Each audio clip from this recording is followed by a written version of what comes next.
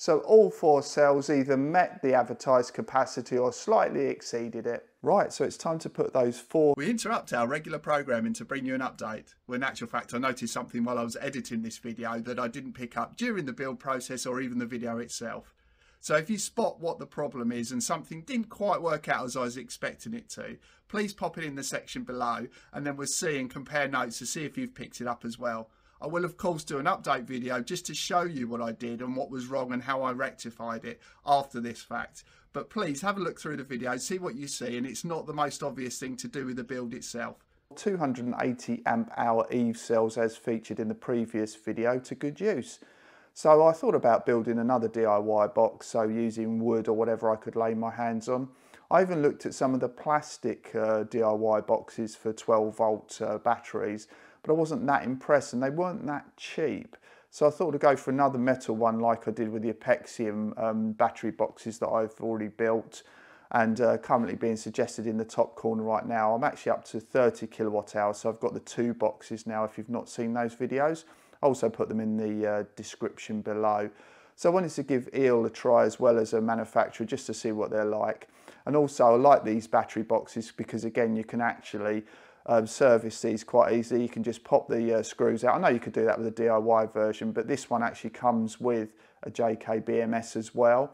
So I think for the overall price, which I'll share later on in the video, of what it cost me, obviously including the cells on this to get myself, well, which will effectively be a 280 amp hour 12 volt battery. So that would give me around 3.5 kilowatt hours of raw storage. Obviously there's some losses in there and you might not get the whole of that. But let's whip this lid off now and see what's inside. Okay, the lid is now off as you can see. So similar crossbar there which goes above the cells once they're mounted in there, similar to the 48 volt battery boxes that I've built, and I'm assuming these juts out here are specifically for the BMS.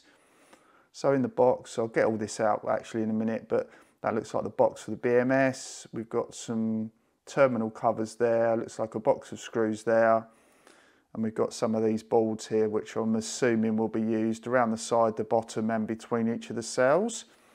So let's have a look on the front part. So you can see the button there, that's to switch the BMS and effectively the battery on and off. So that's already mounted in there, I haven't got to do anything with that. And I think the front part here, yes, that comes off. There are screw holes in the side and the bottom, so that bit can come off so I can mount the cells inside. So that's how it comes delivered. So I'm just going to take all the contents out, put them on the table. Box is empty now as you can see. So over here in the lid I've just put the epoxy boards. So these will go around the edge of the batteries and between them, including on the bottom of the box itself. Over here is the crossbar as such, which I've now removed the little circuit board that's got the balance leads from. One thing I did notice on this as well is the fact they've actually already put the foam backing on. I don't know if that's visible on camera, but yeah, they've already put the foam backing on, so that saves me a job, getting the backing off of the other bits and trying to get that lined up. So that's one job saved. So over here we've got the terminals that will fit on the front and obviously the terminal covers. So here there's a nice little bolts box as such with the fuse in there as well, because you get a fuse with this, which is really handy. So that's nice and neat and just ready to use as part of the assembly process. So here's the BMS. So this is a JK BMS, which obviously you need to make sure the battery is monitored and protected as such. And here's a little bit of a close-up of the circuit board itself. And one thing I wasn't entirely sure of was which way round to get the cells, but if you can look at the top one there, it actually gives it marked up as cell positive for cell 1 is on the left-hand side and the negative is on the right-hand side. And obviously that flip round to get them in series, so you have to flip the batteries round so that the positive moves, as you can see. So the positive of the battery for cell 4 is where the lead's coming out there. So that's handy, so I don't need to refer to any diagrams because it's just 4 cells, quite easily done and easily constructed. So let's get on with building this battery. Almost forgot to open the BMS box because I was missing a few bits that I should have had. So as you can see, the BMS is in there. We've got the leads to connect up to the BMS as well. We've got the bus bars there, and we've got covers as well that I'm assuming will cover over each of the bus bars for extra protection. So that's what's in the BMS box. Time to get the protection boards in now, these epoxy boards. So they come in different sizes, you can imagine. So we've got one that's slightly thinner, so I'd imagine that one would be for the bottom. And then we've got two for the side here, so they'll go in on the side. We've got four, how many have we got? Four? Yep. 4 for the individual cells to go in between each cell, and then I'd imagine the last one will be going on the front right there. So from memory, or what I've done before, it's usually better if you put the side and the back ones in first and then put the bottom one in to finish. So let's move that out of the way. So it's good. These aren't stuck ones like the 48 volt battery boxes that I've worked on. So let's get those in there and do a bit of a hand holding exercise. So let's get one on the back plate there as well.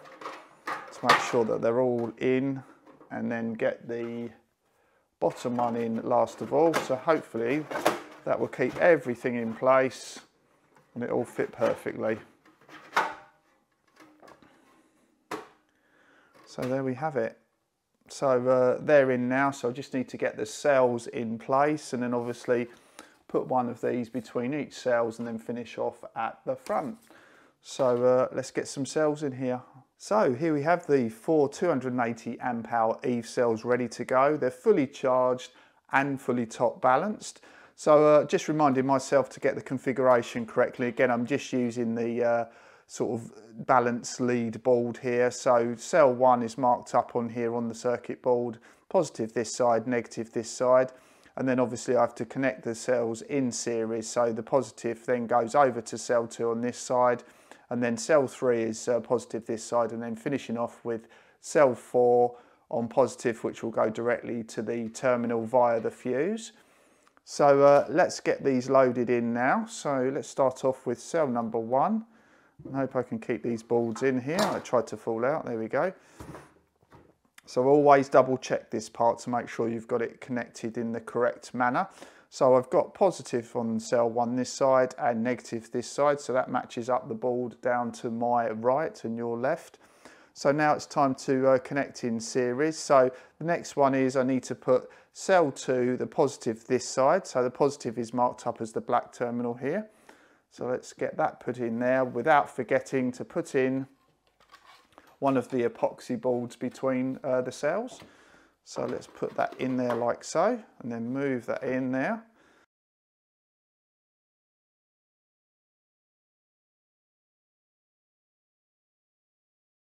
And there we have it. So all the cells are now in as I would expect them to be. But what I'm missing is an epoxy board for the front. Okay, I'm going to need to figure out if I've got a spare one and let the manufacturer know. So I'm going to go and find one of those now, and then get that in and get the faceplate set in. So luckily I've managed to find one that I had with some of the other builds that I've been doing. It's about the same width which you'd expect, but slightly taller, so I'm not too worried about that. But that should enable me now just to finish off this build. So what I'm going to do now is just put the faceplate on. I've got 6 screws to put in there, and obviously to compress the cells down within the box, because they're fully charged and they've expanded a little bit as you would expect. But then if I get these all in here and then get that down there, that should be good, and they should be compressed, and then the cells part is actually done. Okay, let's get this faceplate in now. And the other thing that I've just checked on here as well is just to make sure that I've got the 2 screw holes at the top, because if you get this in the wrong way round, it means that you can't put the crossbar on. So let's try and get this in here now.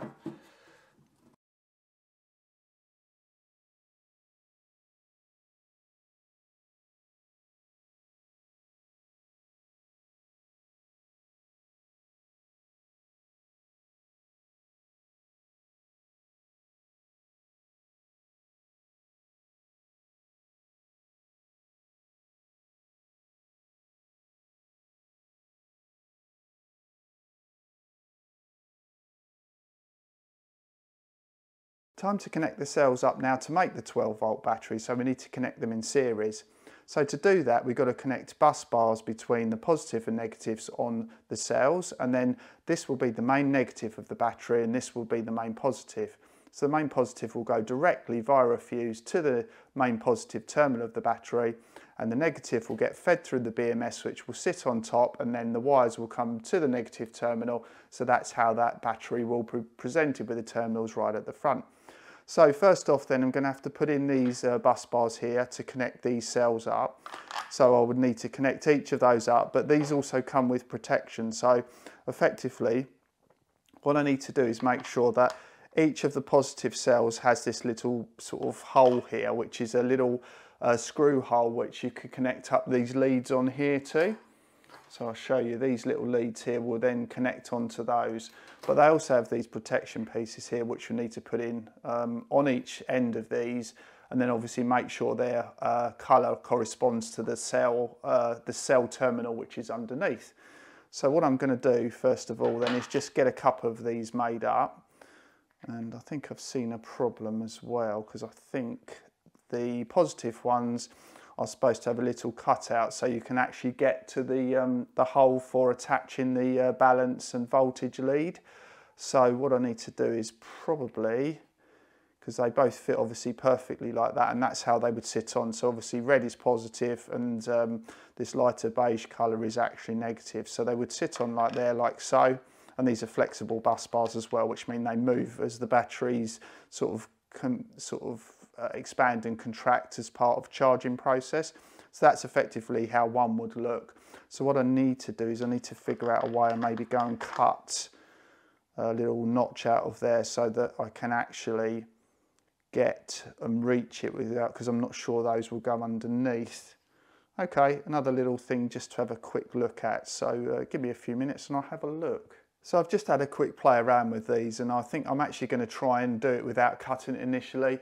And you won't need to see the retake on that, because I can do it if I do need to cut them when it comes to actually attaching these leads onto here. So I'm going to see if I can get them underneath this on the positive terminals, obviously where the tapping is done on the bus bars. So I'm going to try it without that first and see if I can do it. But if not, there's nothing ventured, nothing gained. I can just rewind and do it again. Obviously you won't have to see that, but I'll try it as it is at the moment. And obviously, because the cells didn't come as part of this package, these cells were bought separately, I've already got the nuts that came with them anyway to attach the bus bars and actually connect the cell terminals up. So obviously they wouldn't come with this particular kit. I just sort of mentioned that. So these are just standard nuts that would come with these and work directly on these. So that's what I'm going to be using to connect the bus bars and obviously make the final connections on the positive and negative. So I'm going to get these connected up now, and to do that with these you need to move them, if you like, forward so you can keep them on there, and then once they're moved forward you can then obviously access the terminals and actually get them put in. So this is probably the trickiest bit, other than obviously connecting up the leads in the end. So again, just making sure the colours and the little attachment point are actually where they should be. So the positive in this case is there, so they would go in there like so, and then I'll put a couple of bolts down. Obviously I'm not going to torque them down just yet, I'm just getting them in place ready to go. So you just pitch those up like that. Okay, so that's the first one done. So I'm going to sort of whip through these now.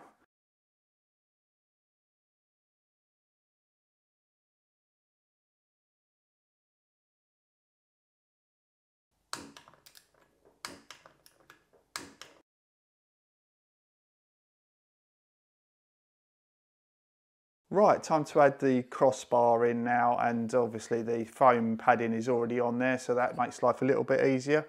So I'm just going to line them up on the holes, as in the screw holes on the top and the front.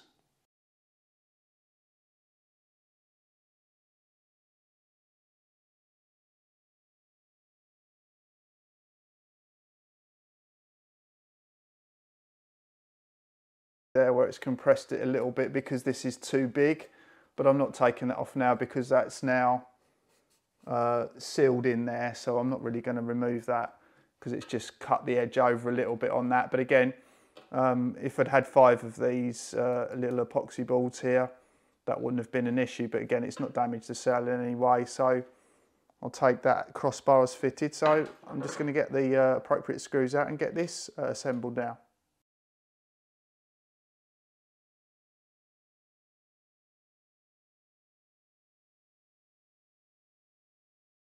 So the board's attached now, and they've got these little cutouts here which the leads can go through, which is quite useful. I just need to make sure I get those through, and then obviously figure out how I'm going to get them on there as well. But crossbar and board attached. So next up, I need to attach the BMS, and I need to attach it this way round so that these battery connections here can then flow like that, and then the connection for the balance leads and voltage leads go straight into there.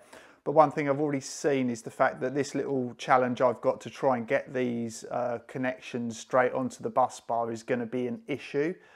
So, because I've got to try and do it before I've put the BMS on, because otherwise I'm not going to have any room to move because it will be in the way. So I think I will have to cut, probably will have to cut things in there, because I don't know whether I'm going to be able to get enough out of the way. If I can bend this back, maybe I could do it. And get these screwed in without dropping these screws as well, because I'm keen not to drop, because they're tiny screws to attach these as well. So I'm thinking, because I can't bend them, obviously I might be able to find something that's plastic to bend it out of the way, but it's going to be really tough to try and get those underneath. I'm going to try and slot that one under there now actually, and just see if it will even fit without pulling, because obviously I don't want to pull anything off of the circuit board.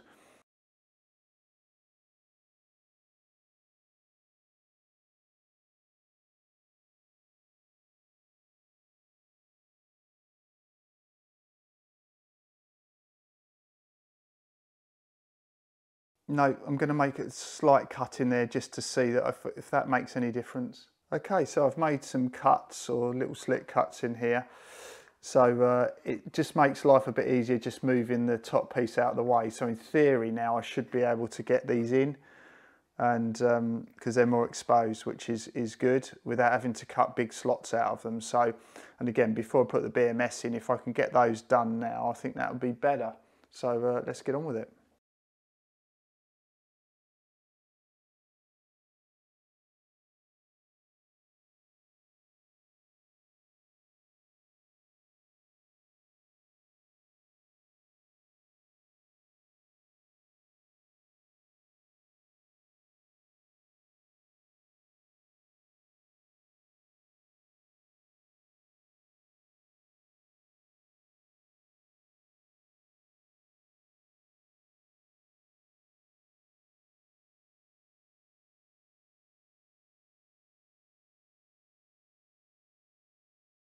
Well, there we have it. Not the easiest process in the world. Very, very fiddly.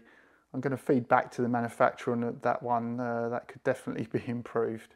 Time to get the BMS on now. We've got all that messing about sorted.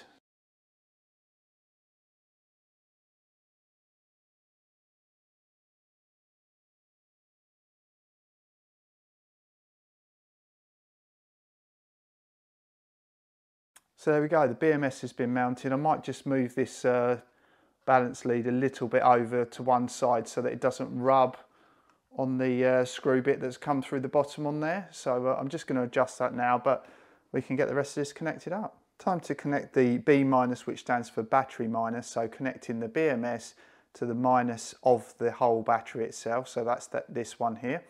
And then the other cable that I'm going to be connecting up at, well, towards the end of the build is to go to the terminal, so that's marked up as P minus, so power minus if you like, so that's for that terminal. So let's get this connected up.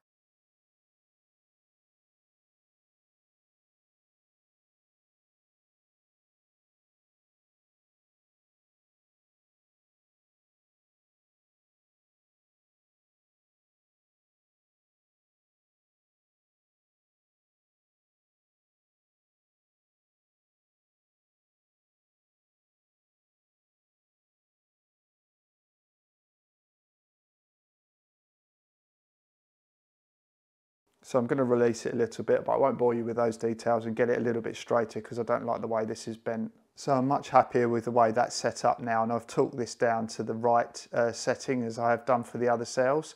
So next thing I'm going to do is just plug in these. These are actually temperature sensors. There's no real indication where these actually are supposed to go, so I'm just going to plug them in here on the end of the BMS.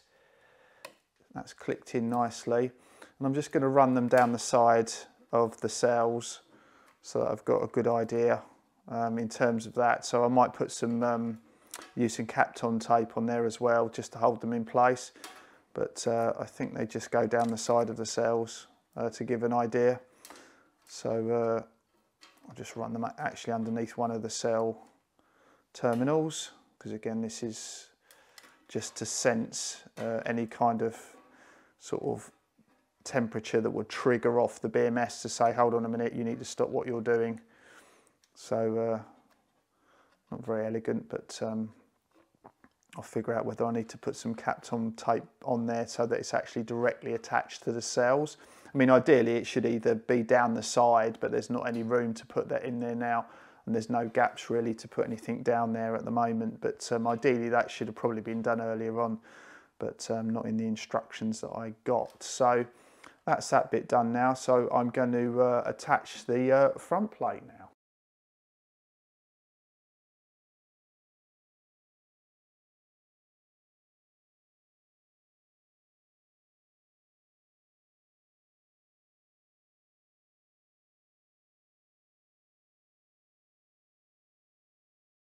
Okay, so that's the front panel attached. Now it's time to get the terminals on. So before I put the terminals in, I'll just show you they have to go in like that so that they're flat.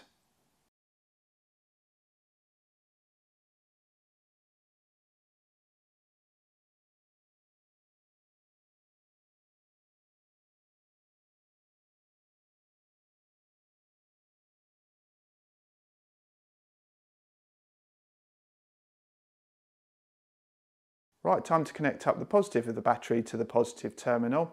So I'm going to be using this 250 amp fuse. So I've cut this board here as well, again, because this is another problem with it slightly sticking. So I've got that in nicely in the middle, but before I do that, I've just realised I need to put this on here as well. Let's get that on there as well, because that's obviously the detection for the cell.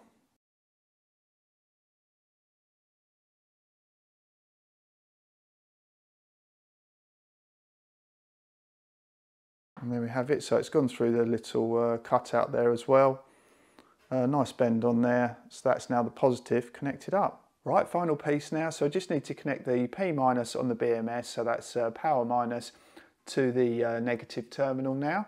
So I'm going to wrestle these little cables in now. So hopefully I can get a nice sort of bend on it again, but we'll see how it goes, because obviously I want to make sure it's got a clear line and it reaches and it's completely flat and attached correctly.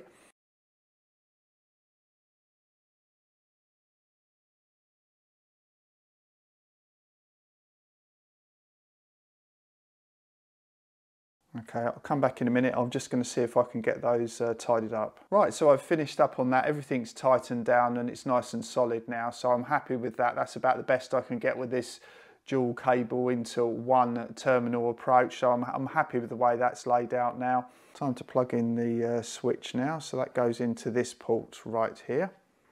So let's plug that in there like so.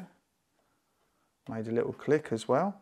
So now it's connecting up what would normally be the balance lead connection directly, but because it's going through the circuit board, I just need to plug that in now. And obviously you can't get this wrong.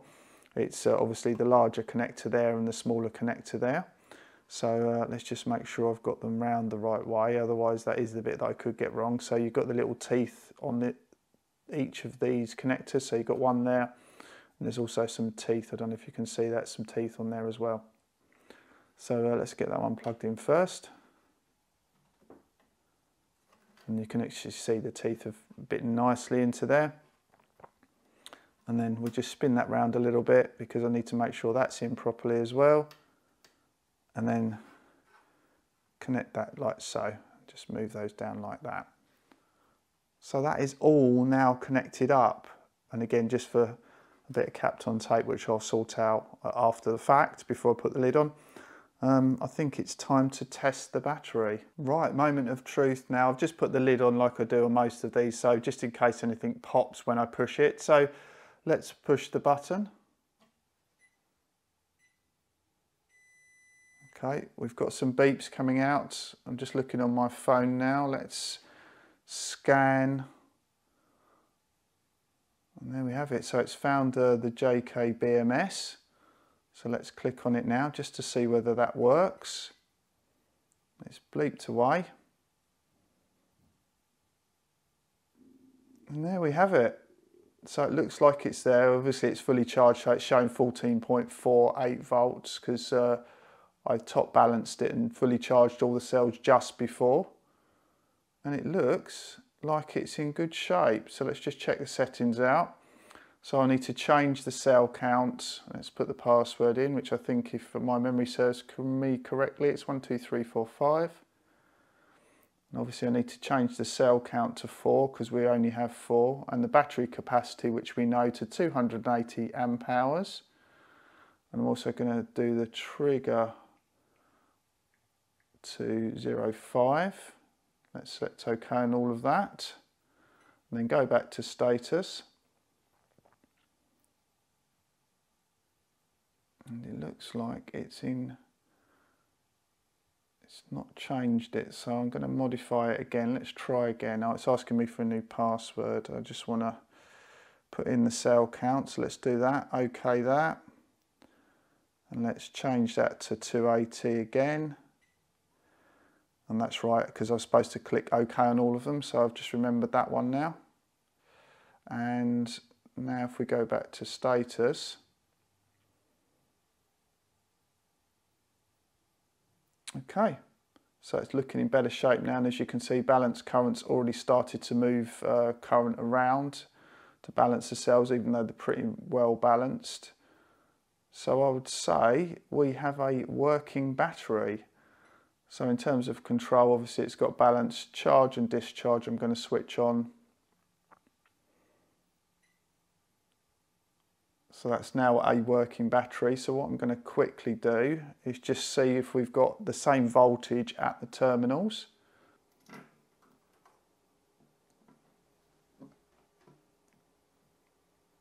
And we've got 14.53 at the terminals. So we have a working battery. So next up, let's do some tests. Just remembered one other thing I should have just covered off quickly is the fact that the bolts obviously come with the kit as well. So you've got the bolts for the terminals, and obviously I've got the terminal covers, which I showed you earlier. You literally just clip those on the front like so.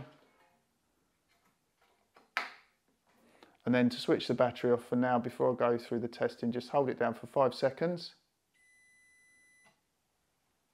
And now the battery at the terminal is off.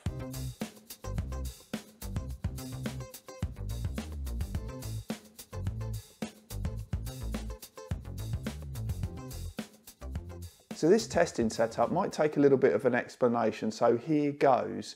So this battery has got 280 amp hour EVE cells in it, which are good for 1C, which is effectively 280 amps that they can, or you can draw from them.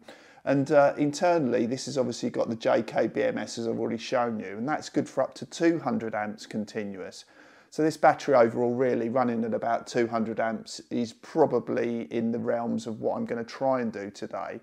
So I was going to use one of my old favourites here, which is my MPP 12 volt hybrid or solar inverter, which is good up, well, good to up to 1000 watts.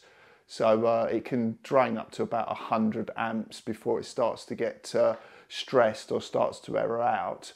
And what I've got here as well is my BESTech, my sort of handheld version of the 12 volt inverter as well. And this is also a 1 kilowatt or 1000 watt pure sine wave inverter as well. So what I've done is I've connected them both up at the same time. So in terms of protection for running this test, obviously I've got the circuit breaker here, which is good for up to 125 amps. And the BESTech as well has got some fuses around the back as well. So they've both got internal circuit protection or overload protection. And also in here on the positive terminal, we've got a 250 amp fuse. So it's all fused up correctly, so I'm quite happy with that. So what I've done, or what I'm going to do, is I'm just going to show you what I've set up to try and get this test working. So for those viewers that are getting deja vu at the moment, these are actually the cells that featured in the scan video that I did. So that's currently being suggested in the top corner right now. If you want to go and have another look at that, or if you've not seen it, it might be worth having a look at. So these cells were pretty poor quality. I was scammed. I'll give an update video shortly about how this all turned out. But as you can see, I've still got them, but I wanted to find another use for them. So what I've actually done is I've actually set up a couple of batteries, a couple of 24 volt batteries, because I had 16 cells. And what I do is I use these cells now when I get free or actually being paid to use energy on my Octopus Agile tariff. So when it's stormy conditions or whatever, and there was a lot of wind on the network as such, I can actually charge these up as a dump-in battery and then use the energy that's stored there when it's exceptionally cheap or I'm being paid to do so, to charge other batteries up that I'm using, or just to run things in the house. So again, they're very poor quality, but they do have some kind of use. And again, I'll do a follow-up video to show how that all turned out in the end. So I've got two of these in the house that I'm going to be using for this test of this battery. And I'm going to be effectively filling these up temporarily while I test the capacity or test the amount of amps I can put through this new battery. And this is connected up to my Easun 24 volt inverter, as you can see here, which is in turn connected up to the BESTech. And the MPP, this lead here, goes all the way off to the other side of the house where it's actually charging up using my MPP 24 volt solar inverter, almost identical setup to what I've got here. So it seems rather convoluted, but in theory, both of these inverters here should pull about 100 amps to actually properly test this battery out, just to see whether the JK BMS does what it says it's going to do. So runs up to about 200 amps. So both of these are set up to effectively run at 30 amps. So it's going to expect 30 amps from the utility. So that's obviously using the using this as the grid. So I'm just going to get all this switched on now and we'll get the test underway. Right, the battery is now on, as you can see, meaning the BESTech and the MPP just out of shot are both ready to be switched on. Once they're switched on, they'll start charging as if they're connected to grid, the two 24 volt inverters with the two dump batteries around the house at the moment. So I'm hoping this all works out, but what I'm going to do is just open up the app, the BMS app on my phone, just to show you what we're drawing from here.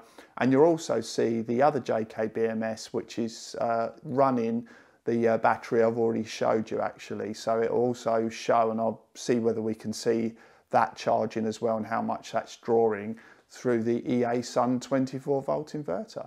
Right, so it's found both of the JK BMSs on my phone, as you can see. So let's switch on the BESTech first. So that's switched on, and then I'm going to go into the first BMS, which is 10p, which is actually this one here, and the one that ends in 20p is the one for the 24 volt battery over there. So that's now come in and you can hear some clicks going on. So let's see what that ramps up to. Remember, this is trying to charge the 24 volt battery at 30 amps. So that's ramping up now. And what are we getting? We're getting just over 900 odd watts on that. So I'll see if I can quickly change over to the 20p. Let's see whether that comes into life, because that should be close enough. And interesting to see the amount of power that it's saying that's going in. So it's only showing 650 versus the 900 which is coming out of here. So that's working as it should be, and you've got all of the voltages there. So let's just flip back over to the 10p. And now the BESTech fan has kicked in, so that's about 900 watts now. Drawing about 70 amps, as you can see on screen. So what I'm going to do now is just going to switch on the MPP solar inverter and see what we can get this up to. So you might hear a beep when that kicks in. And there we have it.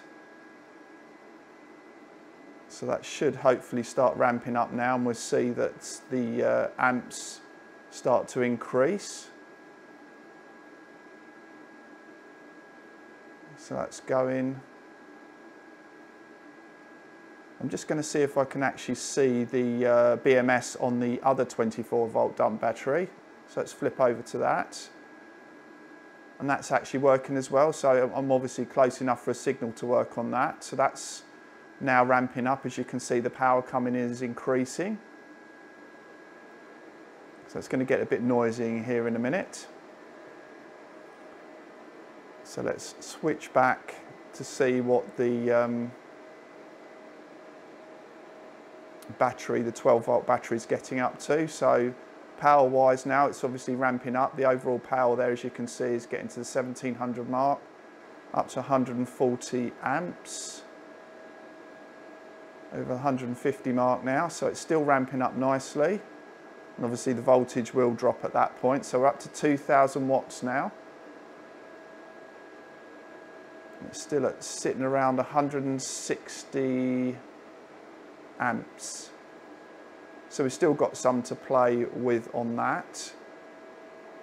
Let's flip back over and see what the other one's doing. So that one's charging at 30 amps as I've set it for. Let's look at the other BMS. So let's go back to the 20p, see what we're getting on that.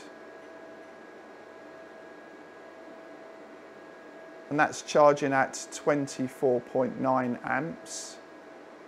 So that's dropped down a little bit. So I can't remember whether, no, it's not full up. So that should be charging faster than that. So that's relative power getting into the batteries though. So it's recording it slightly differently.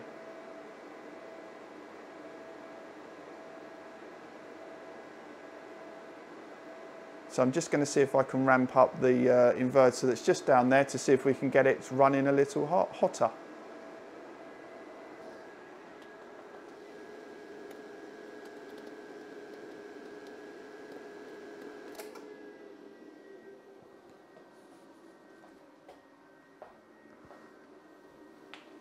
So the conclusion is on that, I think putting up the inverter, or the Easun inverter, to use 40 amps was too much for it. So that spiked the inverter too high. So that didn't work, but it ran okay with effectively just over 2000 watts, which I think is really good. So that's going to try and jump back in now. So I'm not entirely sure if that's going to work or not now, and whether it will try to trip it out again. But the MPP's kicked in now, so if I did try and push this one on here, this probably won't work because I've reached the limit on the inverters. So that's probably what the limiting factor is for me now. So I think the battery itself, I think that might trip again. Let's see if it does when it ramps up.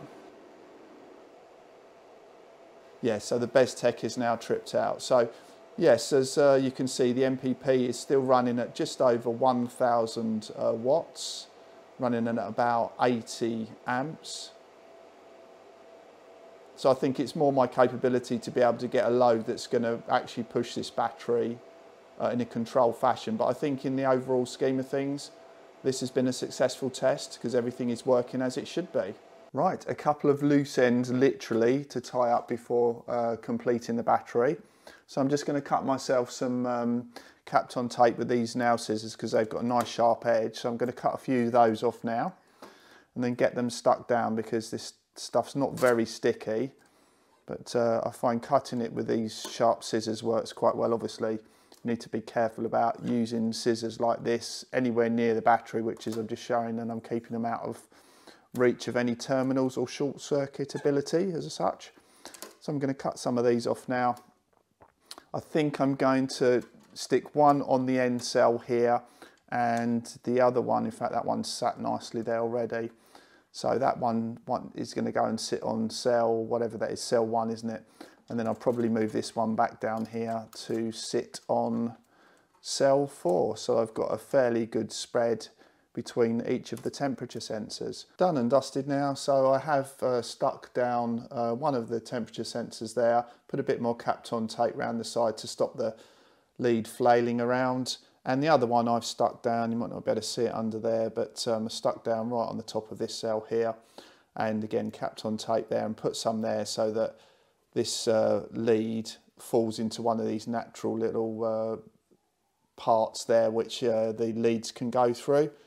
What am I looking for? Nooks, that's it, the nook there. So and that lead's not really touching anything else other than a bit of rubber on top of there. So that's the temperature sensors taken care of. So the last thing I wanted to cover off was cutting the little slits in the positive sort of cap covers here, and how I did that, because I didn't actually film that, but just using a pair of these insulated snips here, cable snips.